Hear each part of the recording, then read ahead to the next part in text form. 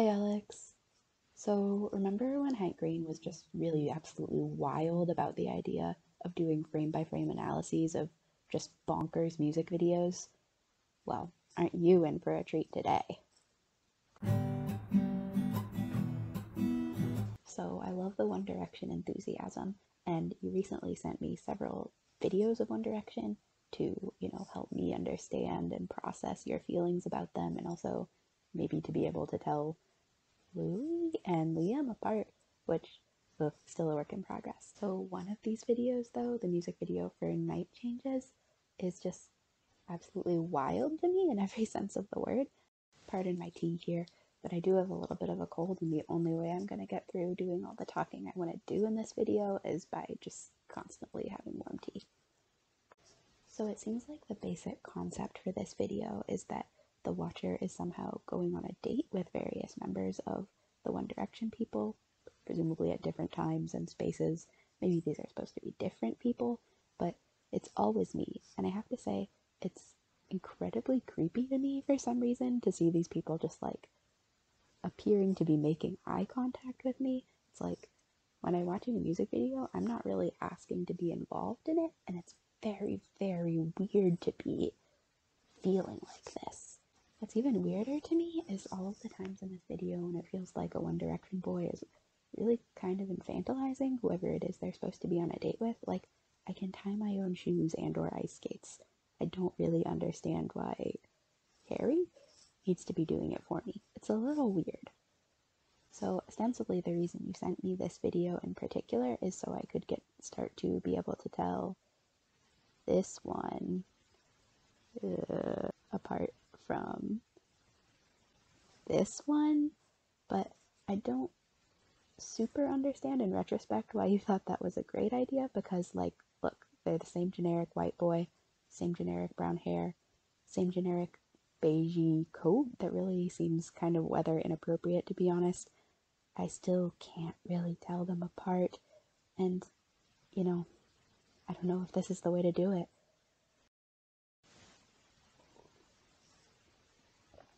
And here's yet another time where Harry in particular seems to be really like getting down as though I'm a child. I don't really understand, like, maybe I'm an extremely short person who's on a date with them somehow. I've double checked your text message, so I now know that this car guy is Louis? Louis? Louis. And frankly, like, every part of this whole car scene thing that happens was terrifying and uncanny to me. Like, I know that they are British, but it's so unsettling to have everything be flipped the wrong way around. Also, like, I'm too close to him right now. Like, I should not be that much in his space for him to be driving. And he keeps looking at me. This is so unsafe. I don't like it at all. This dog is the best part of the whole video. More like weird caring for me like I'm a small child. Like, presumably very capable of wiping my own face. Why does handsome man here have to do it for me? I didn't really understand why you said that Niall was the nerd character in this video, because I mean, I guess board games are kind of nerdy, but he's not even really playing like the nerdy board games. It's just like Monopoly. That's very mainstream. But then he tries to make the dog wave, and I understand 100%. So now we're at the part of the video where the night changes. Ah, oh, gasp, it's like the name of the song. And things are supposed to get like terrible and horrible and things you wouldn't want to happen on your date, presumably. But like, honestly, since most of this music video has been a little bit of a horror show for me, like, things only got mildly worse. And just a lot more confusing. Like, here, mysterious chain guy is just arguing with me, seems really, really upset about me. But then he's getting in my date's face. Like, I don't really get that. Maybe I missed something. Maybe, like, the no dialogue thing is, like, really taking away from the story here. But I don't understand the narrative that gets us to spaghetti on Handsome Man's head. Likewise, this is just horrific. Absolutely insane. People don't do that. Like, this is a horror movie. Like, you cannot convince me that this is not meant to be just impossibly scary. And then, like, what idiot thinks I want to do that? I don't understand. None of this makes sense. Terrible, terrible, terrible. And he deserves all of the injuries he gets for doing this. I think I figured figured out a way to tell these two apart now because when under distress, this one, Louis, looks a lot like a Muppet, so maybe that'll help. Like, I look at this man and I don't think of any song except like that classic from the Muppet movie, Am I a Man or Am I a Muppet? See, and here's another moment where I think like the whole concept of the video doesn't work with me, primarily because like I really don't fit in well with like the picture they're imagining of someone who's watching this video. Like, not only do I not really want to be on a date with any of these One Direction men, there's also this like picture they have of me that just so clashes with who I am. Like wearing this hat. Like, first of all, I would never wear a hat like that. Second of all, why are they wearing it in an amusement park? Like, that wouldn't stay on a ride. There's no reason for this hat. And now he's puking in it. Like, nothing good about this. I'm just so happy this man was arrested. Literally nothing else I want to come out of this scenario. See, here's a confusing thing.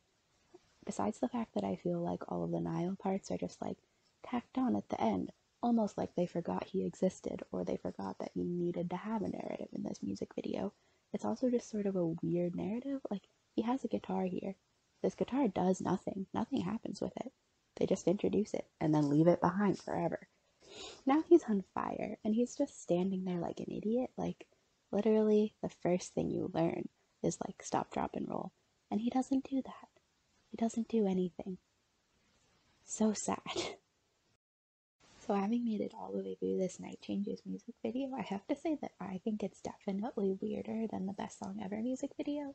That one just feels like bad High School Musical fan fiction, whereas this one feels like surreal, terrifying, an experience that unsettled me in every sense of the word the whole way through. So really, a stunningly weird experience for a music video, especially one that was ostensibly probably supposed to be kind of sweet and funny, but yeah, no, I did not really know how to feel about that. But I'm just seeing your Taskmaster song cover, and this is so much more exciting than One Direction. Over part 3, I saw you listening to Mozart Symphony, but my attention span is, hey, look at that tree. Always seeing you do cool stuff. I try my best, but it's never good enough.